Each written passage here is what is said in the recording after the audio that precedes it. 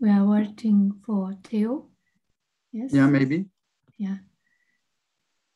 So Theo will.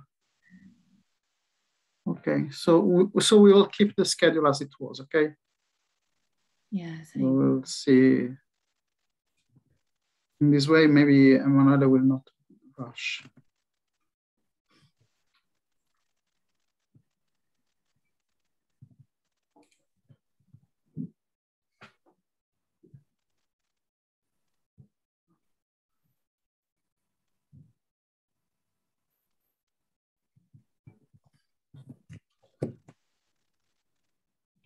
Yes, yes.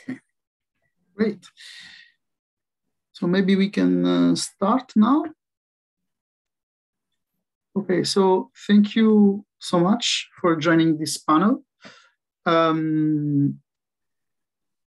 This panel is named Web of Subjectivation, Objects, Characters, and Puppets.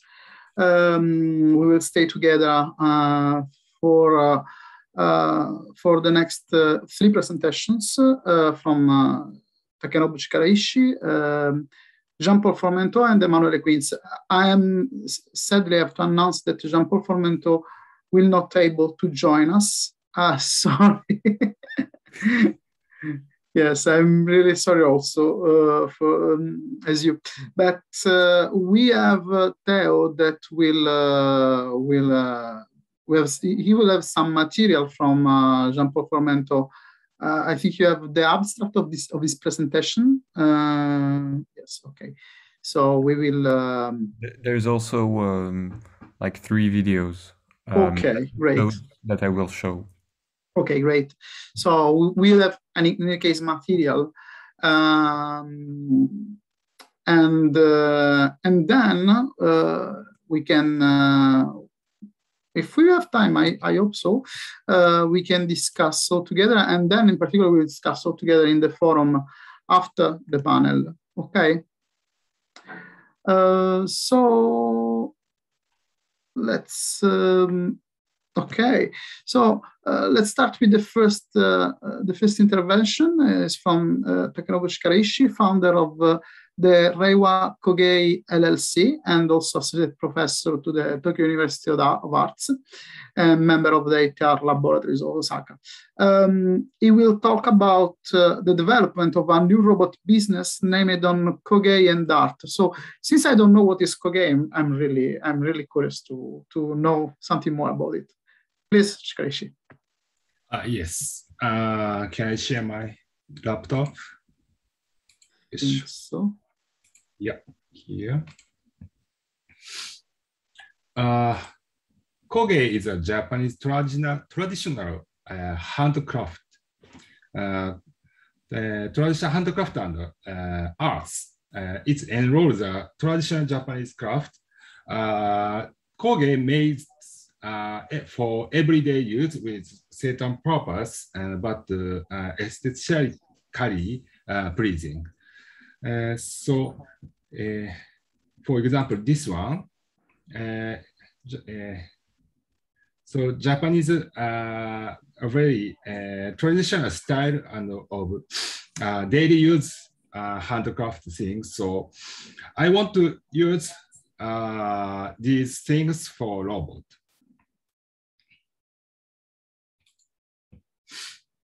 Look at this one.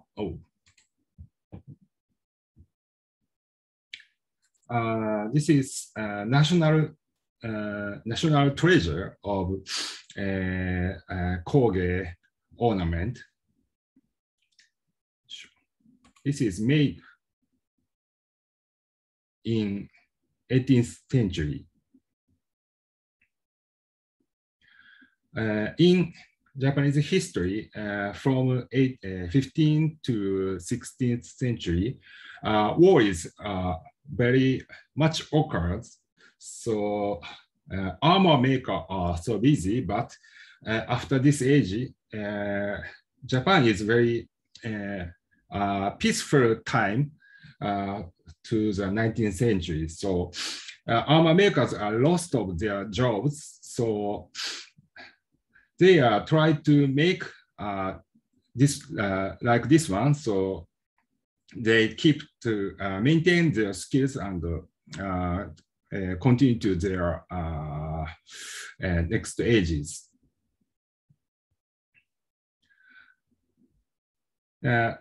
This one is just ornament, but I tried to install mechanical robotic mechanism into this one. This is so very expensive one, so I cannot do so. So my friend of one is to have a same skill to make this one. So I made this robot. This is insect robot. So my friend Ken Sakaihara made this robot. So yeah. His work is not from before this one. His work is not moving by themselves. So I give him work to interactive function to the people. So we can use these robots to the as a computer interface.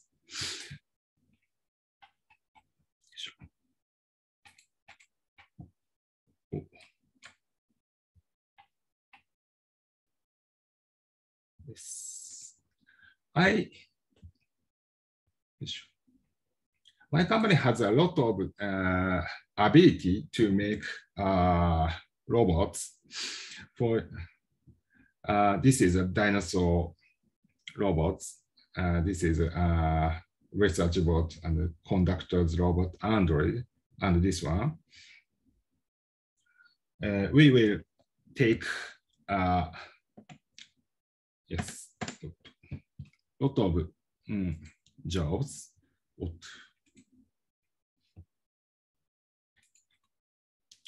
And, my background is human robot theater. So these performances are conducted 17 countries and continue to performing art.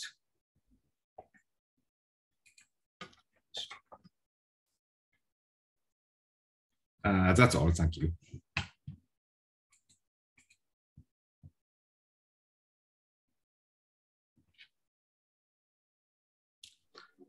Okay, so your company will sell this kind of robots, from what I think. Okay.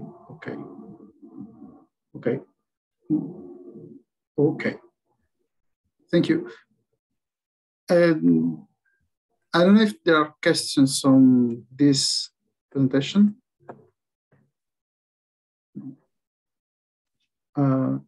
Okay, so maybe Theo, there's something. Sorry, I have just a quick question. Something I did not understand. Are these the robots shown? Are these more of puppets or more of interactive by themselves? Yes, we can install the interactive function, but now we are making just an appearance. Okay, great.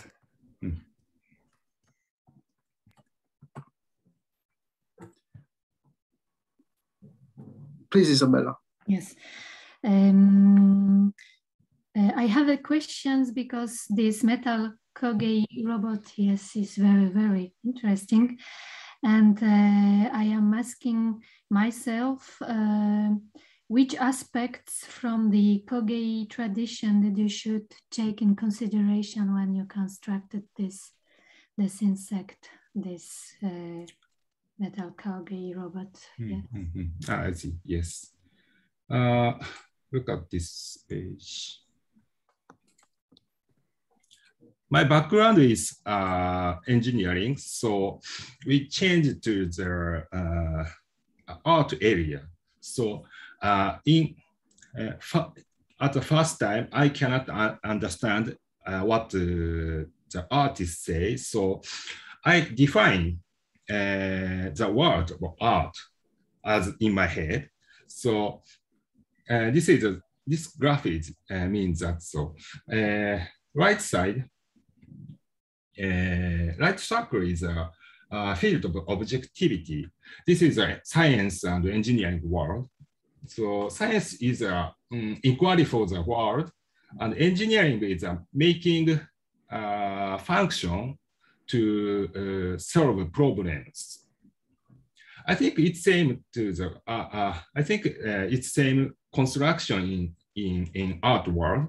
So this is a field of subjectivity. This is art. Art is same to the science, equally for the world. So from art method, design for sympathy making, then people are solving the problem. Kogei is a little bit different. Kogei is Kogei start from purpose, making just tools. But Kogei is not divined from the art. They try to make something more beautiful one, try to make to beautiful one, so they forget about the purpose. So sometimes their tools are not for useful, but beautiful. I think I love this stance. So I love I think it's the same to the robot. Robot means robot is robot is born for problem solving, but we want to communicate, talk, and something more. I think it's same one. So Kogei beauty and robot function is joined. I imagine makes a more innovative something. That's the reason. Okay, thank you very much. Please, Saban. Yes, maybe to explain a little bit more. Kogei is trying to build robots in the tradition, an affiliation that already exists in robotics since Masahiro Mori. We can remote to the period of the Mukta Institute in 1973, and also about Masahiro Mori new theory in 2005 during the meeting of robotics engineer. He introduced the idea, which is coming really very from Kogei tradition, which is a robot should arrive to a certain state of expression of an artistic ideal, an artistic idealization of representation. So this presentation shows how this initiative is going through affiliation in the robotic history. So just to implement the yes. So I think only imagine your purpose now. So this form, this appearance is very interesting ability. So, and the most important thing is handmade. Handmade is do not copy, make a copy product. So I think it's important for a robot. So order-made robot is becomes majority for the computer interface, I imagine. That's a way to the implementation for robot.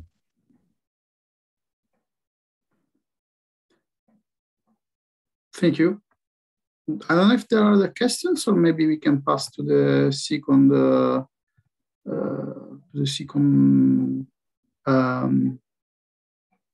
intervention.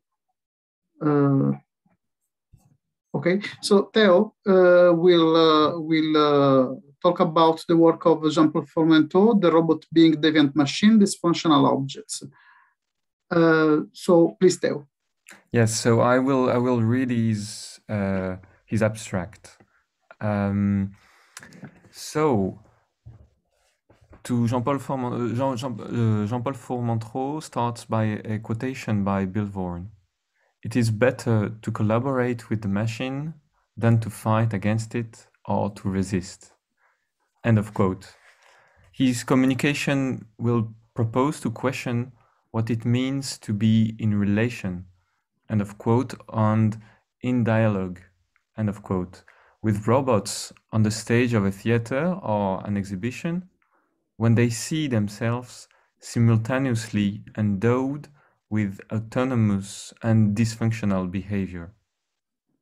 We will pay particular attention to the modes of being, end of quote, of these robots at the interface of the spectacular and the breakdown.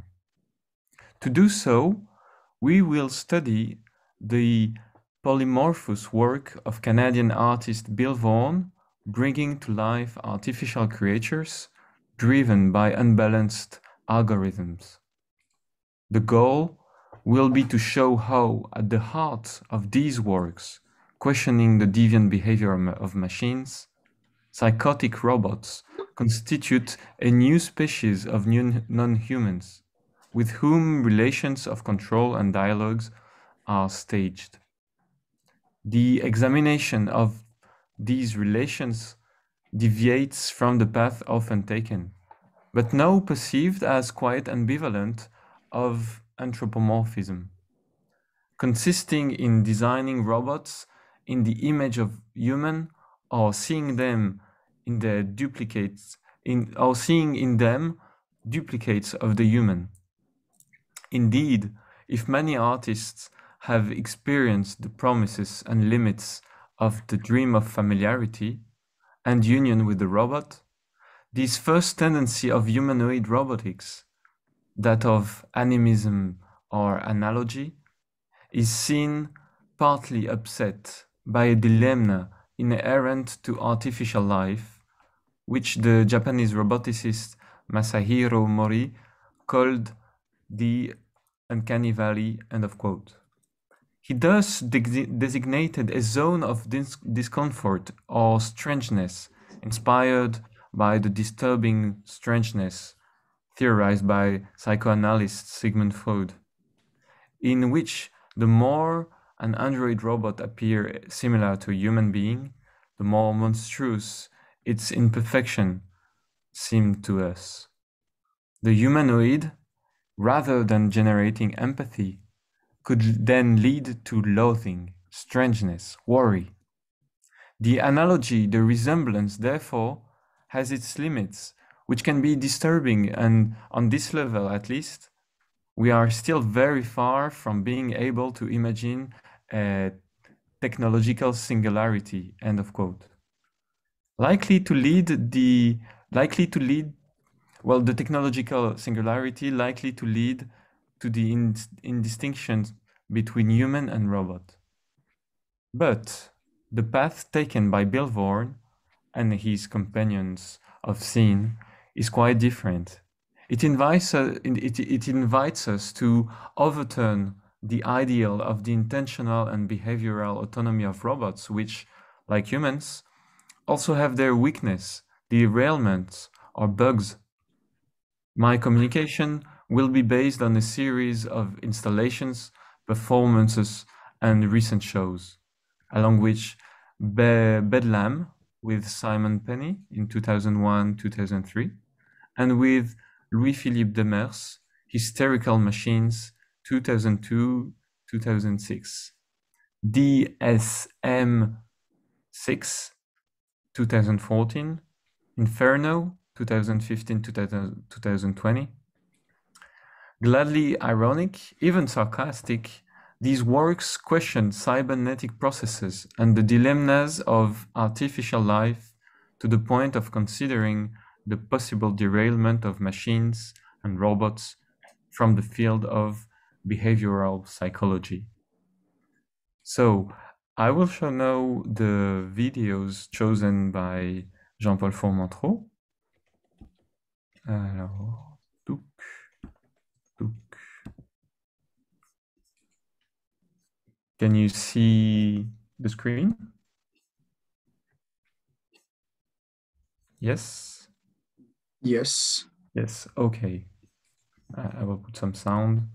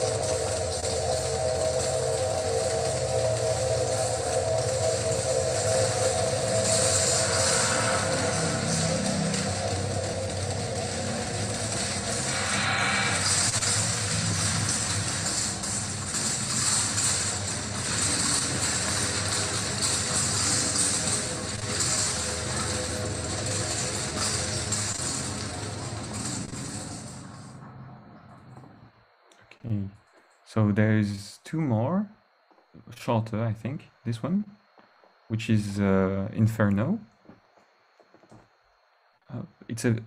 Just make a note because I studied it a little bit. It's a participative piece where people are chosen before the performance to wear this kind of cybernetic armor in a way that controls the body.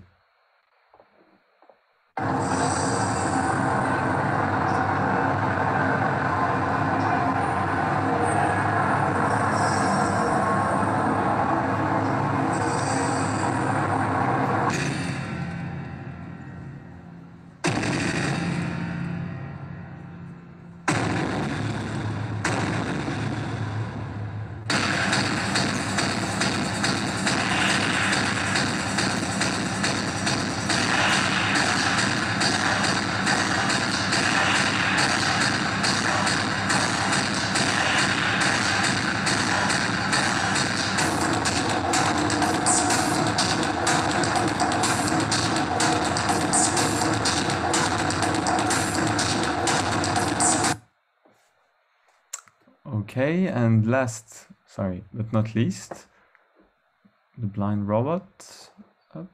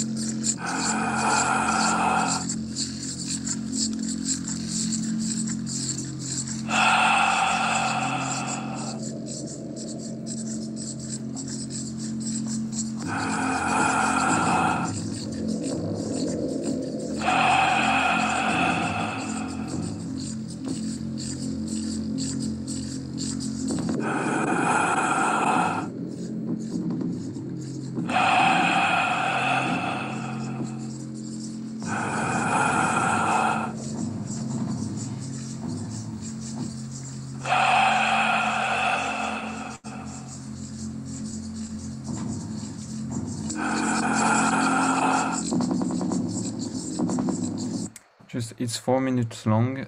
Should I play the whole thing or maybe jump to another scene? Or do we have time for the whole? I don't know if Jean-Paul said you something about it. No? I was just, yeah, looking. Maybe you can just jump in order to have an idea, but in any case, these videos are really, really, really interesting. Yes. I'm really sad. I hope we will be able to have Jean-Paul from Anzalone in another meeting, maybe, because I'm really curious about this presentation. Just after that, there's a little bit of text. Maybe we can. Okay. Yeah. Sure. Yeah.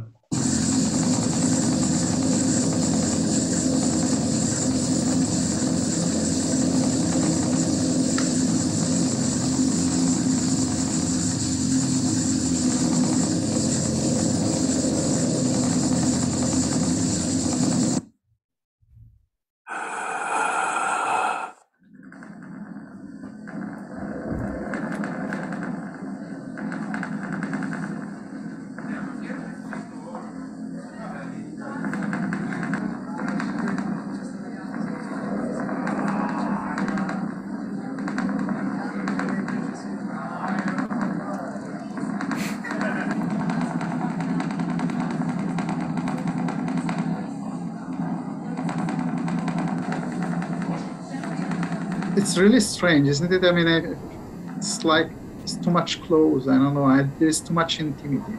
I don't know. It's very strange. I think it's happening in the dark. If it's the blind robot. Yeah, sure. If the camera looks like this, then it's really worst. Sylvia. Yeah. Sylvia, you have a. Sylvia, please.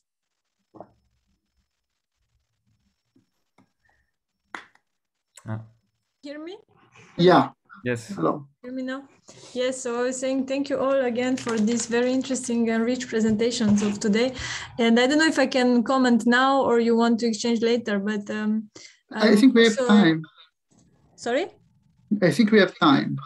Okay, great. So I was thinking I'm a big fan of the work of Louis Philippe Demers as well. And when I did not know there will be this presentation, so I'm hoping we can exchange more with the author of the paper, but so far for me, I was actually surprised to see the teasers of these works, because from the articles I could read about the research they did, the approach was rather more empathetic. For example, for the blind robot, I did not know that, I don't know if it's the aesthetics of the teaser with this loud music and everything that happened in Inferno earlier, but from what I understood, is more related to this trust feeling and intimacy. And dark normally is just a setting, like you have it's your own choice. It's always your own choice, even for Inferno as well. And you are in a trustful condition. So the touching of the face is done with very small, delicate gestures, at least from what I read from the papers they wrote upon this work. And I was curious about this teaser of a lot of cyber metal attitude that was kind of frightening, and relating back to the work they did in the early 90s, when they also, like, they work a lot with this metal type of performance, to cite Steve Dixon as well. But anyhow, for me, it was, I think the way you present the work is also having a big impact on what the actual work is. So I was curious to know how exactly the artist's intention corresponds or not to, because they contributed to the scientific work with some conclusions upon, even for Inferno, I found some articles, and at one point they were rather happy to discover that the participants arrived to let go to this state of trusting the machine and the exoskeleton and doing some movements, and then they discovered some of the people wanted to stay more than the actual time of the performance. It was like 1.5 hours or something like that. And eventually they found participants that wanted to explore more and that wanted to like see other type of movements that their body could do through this exoskeleton. So my feeling of the lecture I had on the work was rather positive and constructive. But with these teasers, it's true there is a heavy, like the teasers give the impression of a heavy, no choice, human-like attitude where humans become completely écrasé, completely smashed by the machines. So yeah, it's a nice, anyhow, it's a nice dichotomy. It's a nice tension to work on and see exactly where is the artistic intention in between. So hopefully the author of the paper could contribute to these questions.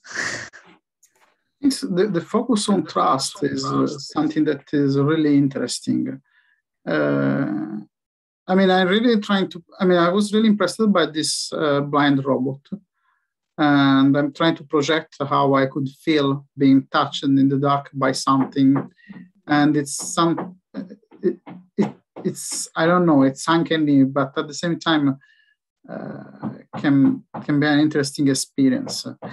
In one of the versions they put, it depends on where they show it, but on one of the versions they also put a mirror in front of the person that is getting this face touch, like to see exactly how you react to it or also imagine. And I think it's related to the trust we give to blind people, because it's related to the title, but since the gestures are very, at least from what I understood, I never experienced it, are supposed to be very small, tender, slow. Maybe you can relate to that feeling more than to the oppressiveness of the machine, but it's a open question, so I don't know. I really hope to have this possibility at a certain point to listen the full talk of Jean-Paul Formento. We will see if we will be able to do it later. So I don't know if there are other points on this. Otherwise, we can pass to the intervention of Emanuele Quinz. Emanuele, please. Yes, I share the screen.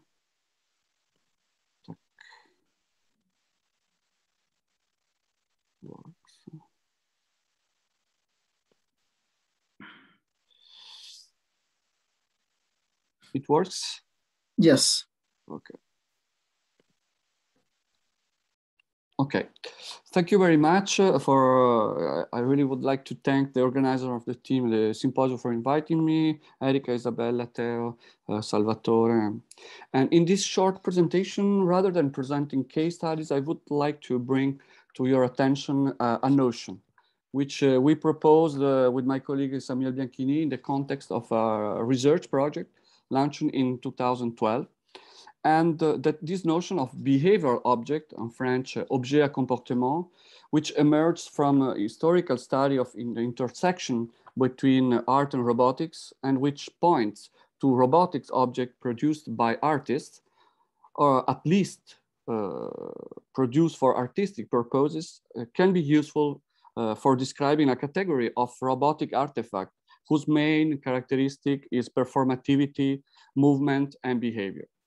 Even though in the course of our 10 years of research, we have not directly explored stage experience, apart from a short workshop with the director Philippe Ken in Théâtre des Amandiers in Nanterre, I believe that that notion I'm going to present can be relevant, operative, also in the context of performing arts.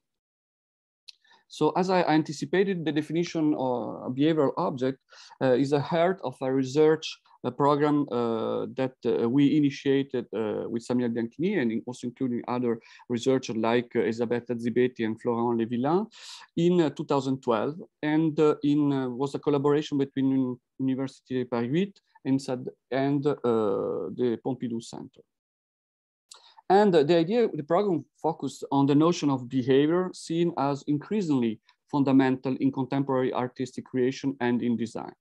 However, Instead of situating behavior in the realm of living, where it usually found, our project undertakes to explore the dimension to work, object, devices, and environment. How can we understand, theorize, experiment, and conceive works and objects that incorporate a behavioral dimension, by which we mean having a capacity for action and reaction, mainly physical, in relation to an environment, and more specifically to their audience.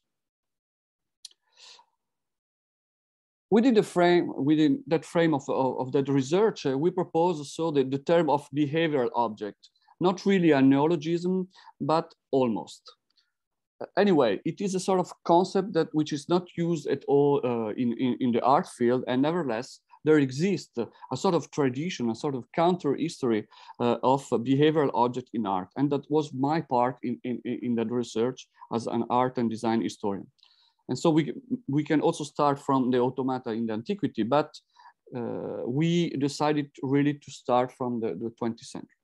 So what is a behavioral object? It is an object with some specificities, a moving object, an autonomous object, a robot, evolving in the space without human intervention, an animated object driven by programming, engineering, and robotics. But a behavioral object is more than a simple robot.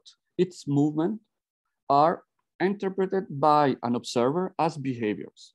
And that is very important, as a sort of manifestation of intention, agency, or even personality. Some way, a behavioral object is an object which becomes a subject. In this projective potential, where the physical merges with the symbolic and even the mythical, resides not only the peculiarity, but also the interest of behavioral object. And of course, it's very important to say that a behavioral object is a work of art or design. So as I said, in the art field, there is a tradition of behavioral object. From the avant-garde of the early 20th century until contemporary art, artists produce machines which have no function, which are in fact dysfunctional, built to introduce formal innovation, surprise, doubt, or critical consciousness. Starting with the futurism, the movement were introduced in art and machine, not only to represent apologetically the superpower, the myth of the functionalism and the frame of the Industrial Revolution, but sometimes as an instrument of critics. From the useless machine conceived in the 30s by the Italian designer Bruno Munari into the homage to New York, complex and rough machine system realized by Jean Tinguely, a sort of kinetic sculpture whose performance was self-destruction, a sort of machine that committed suicide. And of course, starting from the 50s, the focus point for our research was cybernetics as a true general theory of organization and systems who cross paths with the arts, thanks in particular to figures like Gordon Pask, Jack Burnham, and artists like Hans Hacke, Nicolas Scheffer. It was in that context that the term behavior gained centrality. As Ross Ashby explained, cybernetics treats not things, but ways of behaving. Behavior replaced movement, which was linked to the kinetic experiments of Duthier, which were primarily based on logic of formal composition. And now, for example, in a very important book for us, Behind Modern Sculpture, which was published in 1968, Jack Burnham has a sort of vision of the advent of new type of work that represent a cross between machine and living things. I quote him, electromechanical system with lifelike behavior. So cybernetic machine seek a relationship with the environment based on the notion of balance, equilibrium, homeostasis. And the example that you know, everybody knows, the tortoise by William Gray Walter. And but other artists don't hesitate to introduce also aleatory processes in the program of the machine in order to avoid the predictability of the retroaction cycle and try to introduce uncertainty, as did, for example, Nicolas Scheffer in his cyberspatial dynamic tower, or Edward Inatovitz an almost forgotten artist with his robotic sculpture, The Sandster. But for us, the most precise example of behavioral object is represented by the floats produced by Robert Breer, abstract structure, like minimal sculpture, moving very slowly in the space and impulse subtle modification of the landscape and provoke a sensation of strangeness and disorientation. So behavioral objects are mysterious objects. Although it's difficult to tell what motivates the movement of that works, there is a very clear sense of that the movement are motivated. Indeed, there is a sort of lingering sense of uncertainty surrounding the intention of this object, whose actions do not seem to be governed by function or aims, but by the influence of the environment, or even by internal motivation that seem to endow them with a behavior, a kind of personality, perhaps even a sort of subjectivity. So the projection of intentionality they provoke is always linked with doubt, because they seem to be suspended between animate and inanimate, organic and inorganic, artificial and alive, human and non-human. Behavioral objects belong to reality as well as to the realm of the fantastic. They are fascinating and disturbing at once. They provoke what Freud called unheimlich, the uncanny, a sort of discomfort which could become anxiety and fear in front of a familiar thing, which appears slightly different, a sensation of suspension in front of an object whose nature is difficult to understand and to deal with. More recently, strange robots like Petit Mal by Simon Penny, or the helpless robot by Norman White, or the hysterical robots by Juno Rabi appears in the art and design, mostly in critical design, not as a super smart functional machine, but rather fragile, dysfunctional, problematic, even pathological machine, which show more personality than smartness. So behavioral objects are instrumental to question the complex relation between human and non-human from the point of view of movement, of agency, but also considering the symbolic dimension, as indeed the social, moral, and political dimension. Some objects present also the interaction as a form of conflict between two intentions, some way refusing the action or the power of the spectator or the user. And so the notion of misbehavior that is very important for our research, and the notion of behavioral object. An important part of our research, in addition to the historical and contemporary census of behavioral object, also has been the collaboration with artists. And I just mentioned one, the French artist Céleste Bossier-Mougenot, who started working on musical systems, sort of ecosystem, where the interaction of elements was meant to produce sound effects. But more and more in his work, he introduced the notion of movement and behavior. Here you have an image, a short film of the installation Off-Road. It was presented in the Abattoir in Toulouse. So the installation is conceived as a sort of system or ecosystem where living elements like the audience, the human body moving in that same space, interact with animated object, in that case, piano, who are moving. And so there is a sort of cybernetic feed between organic, mechanical, electronic, and digital flows and elements. And Céleste Bossier-Mougenot used a very interesting term in order to describe that kind of interaction. He said, he talked about techno-animism, which is quite an interesting concept.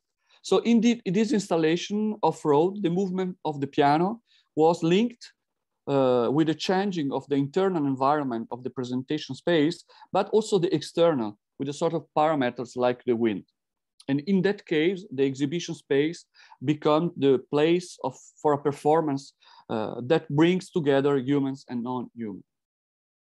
We collaborated with the artists also for the project producer for the French pavilion, the Venice Biennale in 2015, where the artist disposed a sort of choreographic alchemy of 3 trees moving in time with their metabolism, variation of the sap, and their sensitivity to light and shade. And conceived as a sort of artificial nature, the work of Celeste Boursier-Mougenot is an example of how behavioral object can introduce trouble, doubt, and therefore complexity to our vision of the world. And I will end with talking very shortly about the experiment part of our project linked to the praxis, because it's really, we propose also a robotic kit of modular robotic kit of modular robotics in order to experiment with artists, and we will try to do with Erika, and we are your program of research. A workshop is one of our aim. So just 3 points to describe the framework of our research of behavioral object, in order also to let more and more useful that kind of concept can be presented very shortly by triple negation. First, at the difference of the mainstream robotic digital behavioral objects are not anthropomorphic or zoomorphic objects. On the contrary, by using non-anthropomorphic and non-zoomorphic shapes, we want to focus exclusively on the capacity of the movement to stimulate projection and attribution of behavior, or maybe personality to the object. Second point, we have chosen to adopt a non-functionalist approach. We try to conceive object movement, object action, not led to useful goal. It is a difficult point, also because we want to provoke attribution of intention of the object driven by the affirmation of a kind of personality, an affirmation of itself.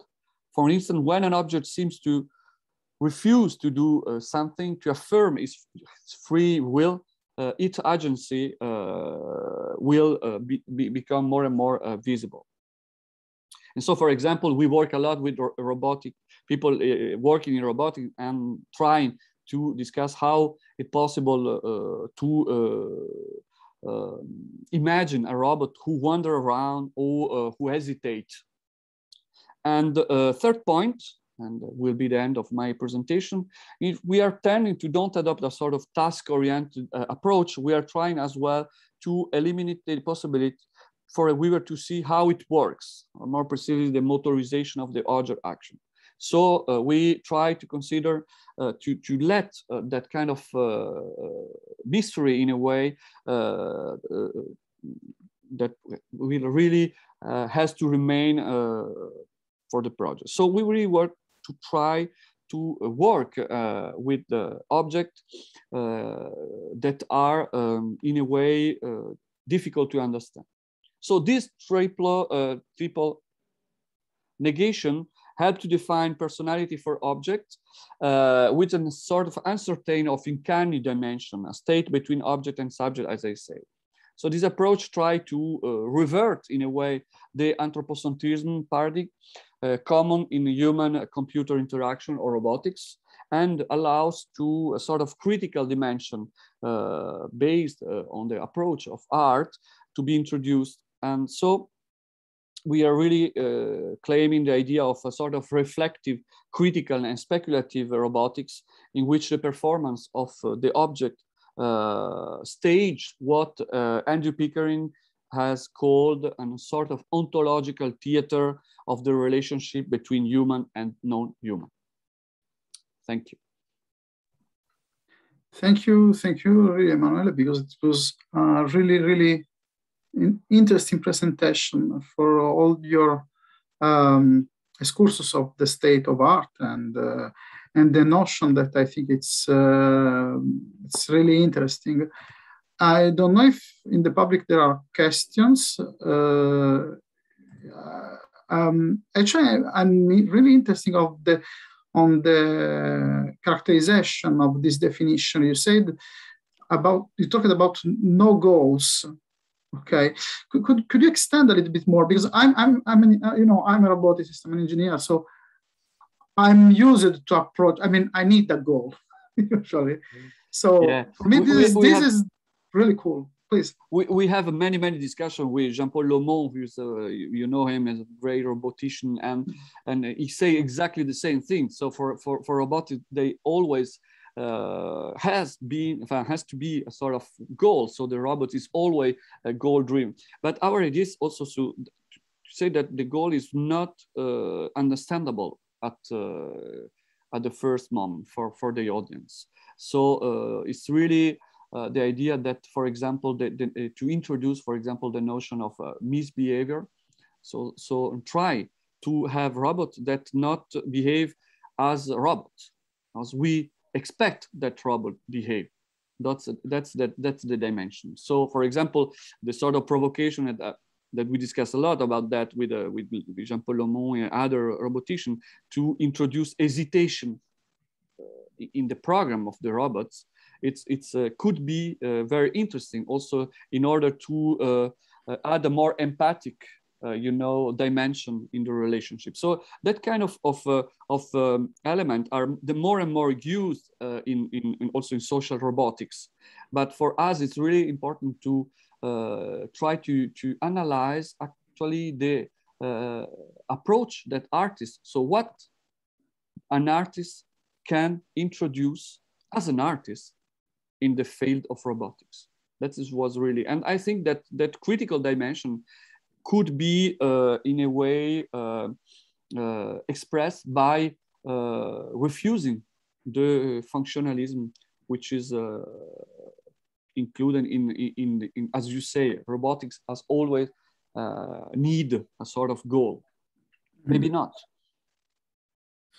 But this is really interesting, also because it resonates with the presentation of Professor Ishiguro of today, like using robots to better understand the humans. No, you talked about the hesitation. So actually, I mean, define the goal, the purpose of the human machine is something that maybe is complicated. I mean, for me, I mean, I don't know my purpose, and so I mean. This push on this idea of that both robotics and arts, performing arts, theater, work on the same point of trying to understand and actually make models in some way of humans. This is really interesting. Yeah, but in a way, it's also, I think that it's not also to understand. I think what is important, that kind of experience of behavioral objects, is that you don't understand precisely. Yeah. And it's important also sometimes not to understand. And also because I think that trouble will, I would say, trigger another form of consciousness, maybe of limits. And because sometimes the problem, and it's also very important. We are working on publication, try to confront, for example, robotic with all the new philosophy of new materialism, object-oriented ontology, and so on, which are trying also to question the anthropocentrism in a way. So, of course, the machine is the product of the action of man, but in the meantime, maybe it's not only that. It's really the question for us with behavioral object. It's not to reassure us and use that machine as an instrument in order to understand more, etc. But maybe to question, and I would say in a sort of political way, our position in front of machine, in front of all other actors of the social world which are non-human. You see what I mean? Yeah, perfectly. Izabella, do you want to? Yes. It is a really interesting presentation, and I have a question about the audience, which is the place of spectator in this conception of art. Yeah, so it's most of the, as I said, we really don't start, not yet, I would say, working with performing arts, but in a way it is performing art, because also when the object is moving, also within a space of like a white cube of a gallery of a museum, is really, the action is really performative in a way, and also the relationship with the audience is immediately performative. So because it's not just a passive relationship. For example, some of the words are I won't say dangerous, but seen as a sort of threatening for the audience. So before we saw Bill Vaughan, for example, and Sylvia said very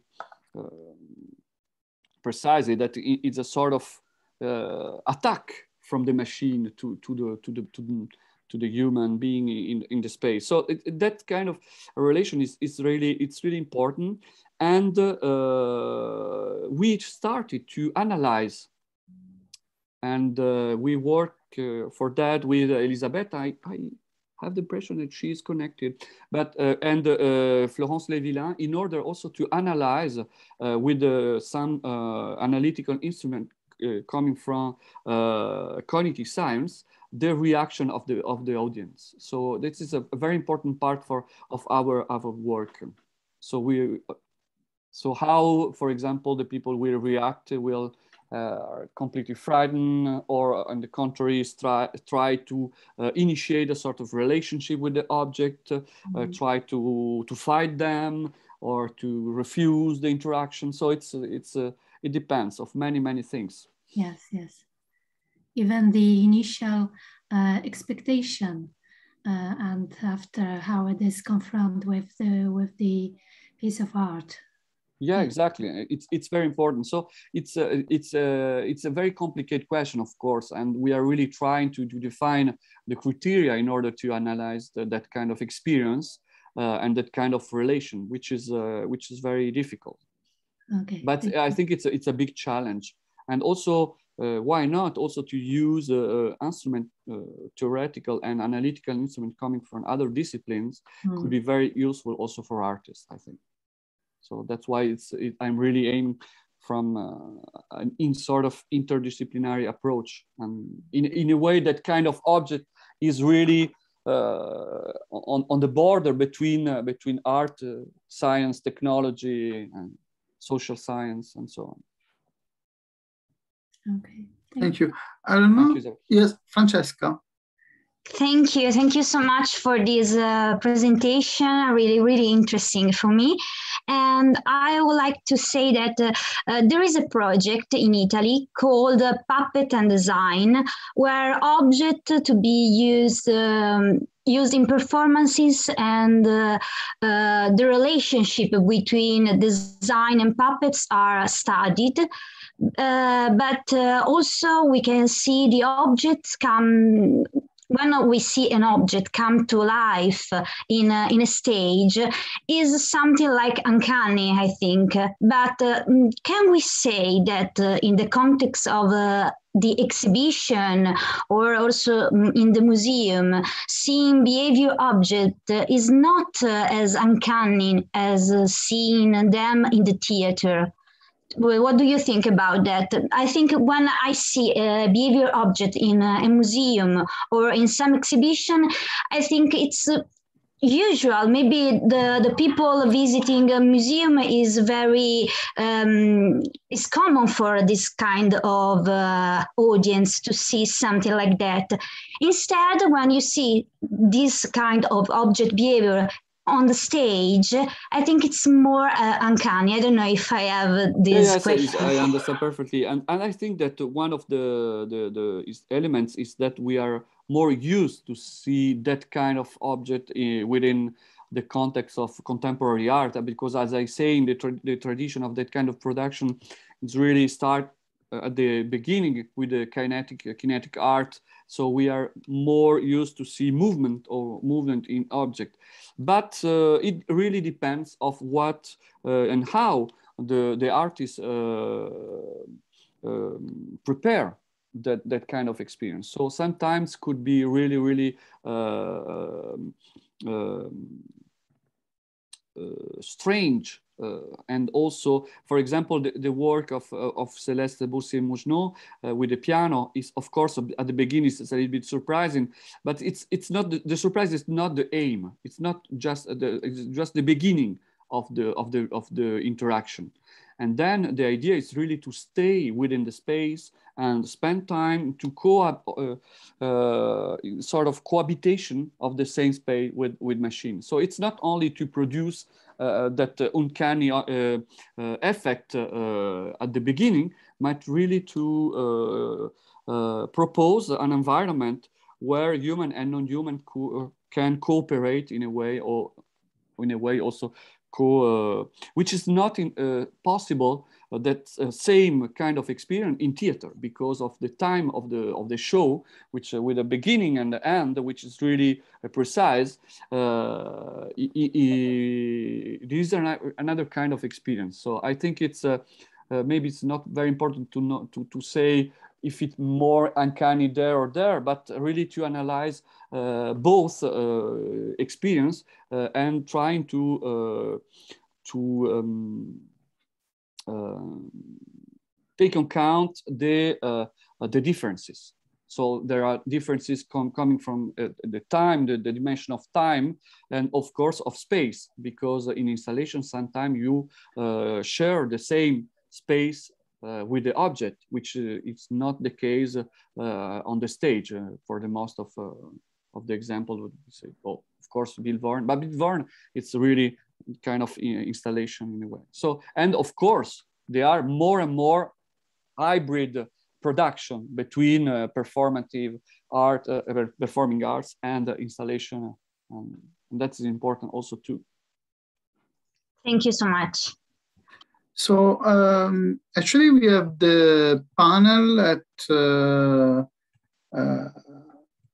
maybe less than 10 minutes.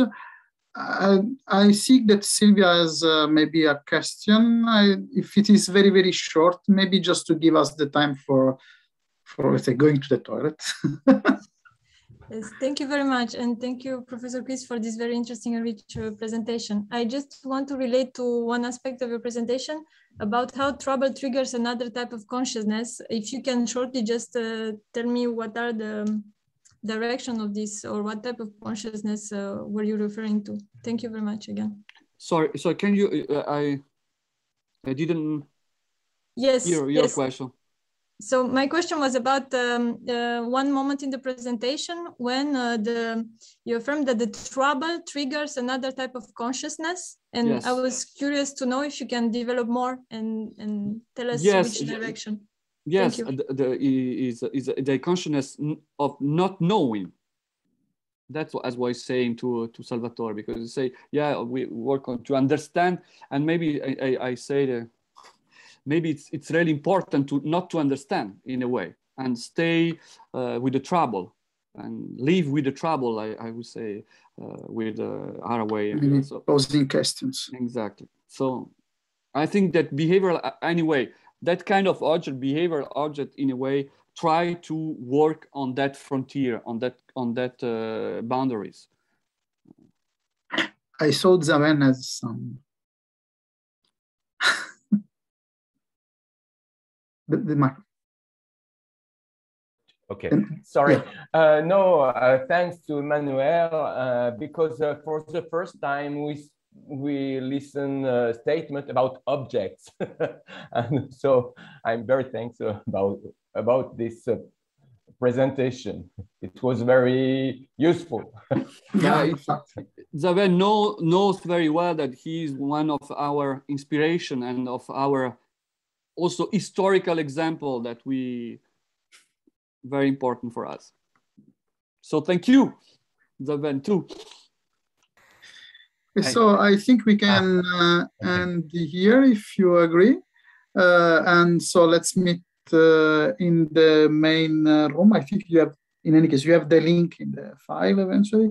We can discuss with the other participants, so to the other panels. Thank you again, Emanuele. Thank you again, Chikaraishi. Thank you again, Theo, for impersonating Jean-Paul. Yes, exactly. and see you later. Yeah. Bye.